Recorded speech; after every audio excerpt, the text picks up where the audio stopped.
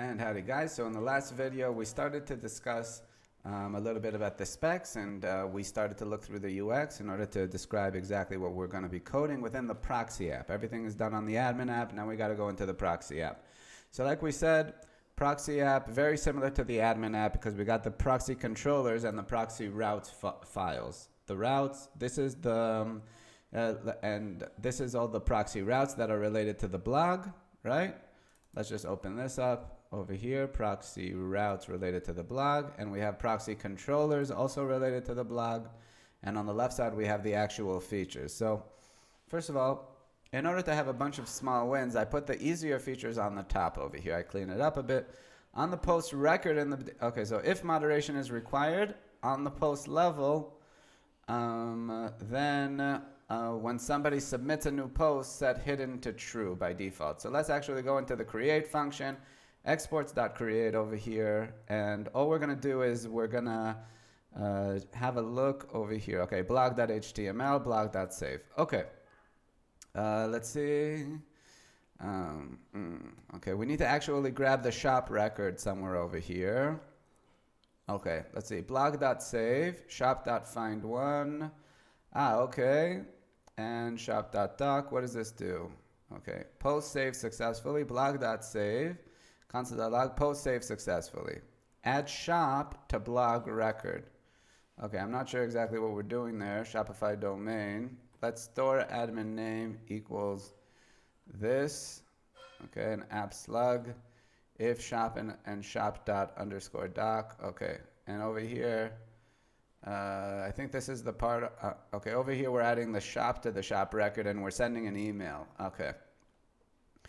So within the create function of the blog, there's a couple of things that are happening here, right? The first thing that's happening, and this is also a good review of what's happening in the Proxy app exactly.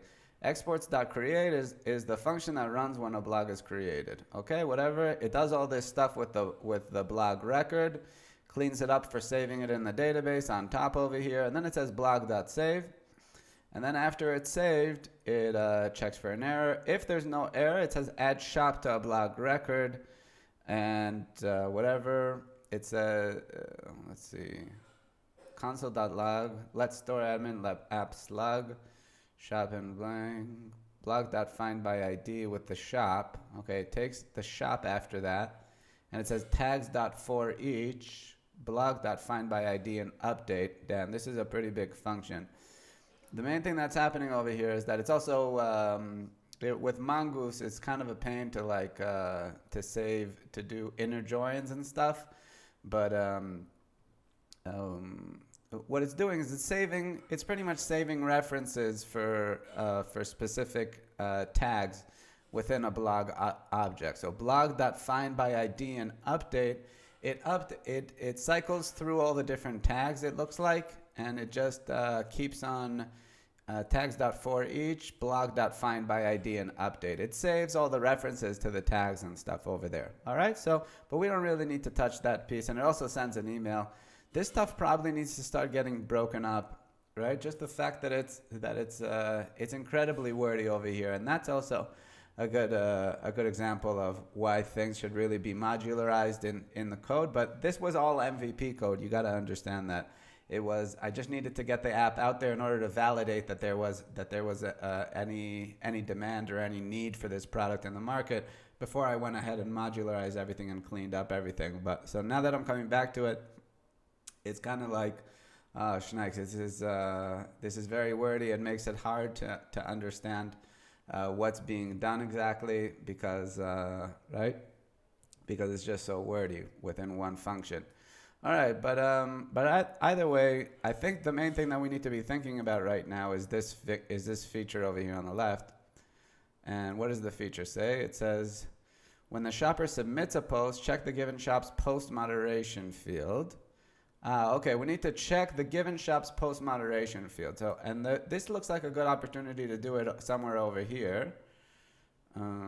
Okay, and let's go ahead and do that. Shop.find1. What are we going to say? And there's that shop over there. Okay. Oh, Schneix. Okay. Mongo also has this really weird thing with shop._doc. Okay. And so we actually need to do this test too. So let's go ahead and check that. Shop in function to send email alert and add shop reference. Oh, okay. This is kind of descriptive. We have a comment in here. Send email alert. Okay. Well, we're doing something else. Okay. Whatever. Good enough. Let's see. What do we actually want to do? Okay. Well, we have the shop here. Ideally, the shop should be somewhere else, but whatever. Shop and shop da da da da. Okay. Wait, I'm going to do an if block over here.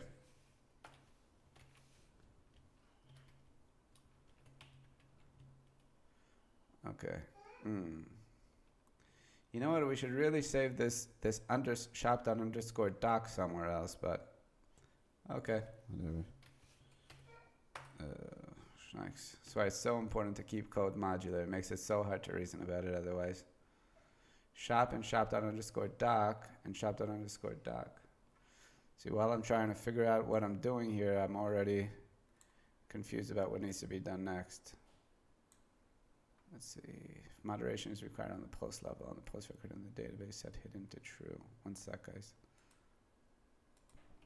Hey guys, so after reviewing just the app a little bit and the features, I noticed that there's also something happening. The moment that a post is submitted, it sends a message to the store admin saying your post is pending your review here.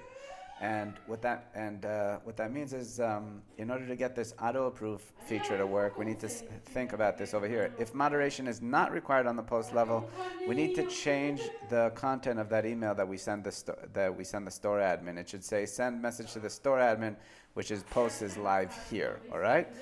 So these are kind of the features that need to be worked out.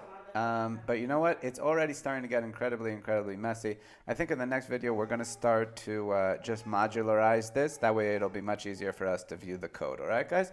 So thanks for tuning in. If you have any questions, I'll see you. Feel free to reach out, and I'll see you in the next one.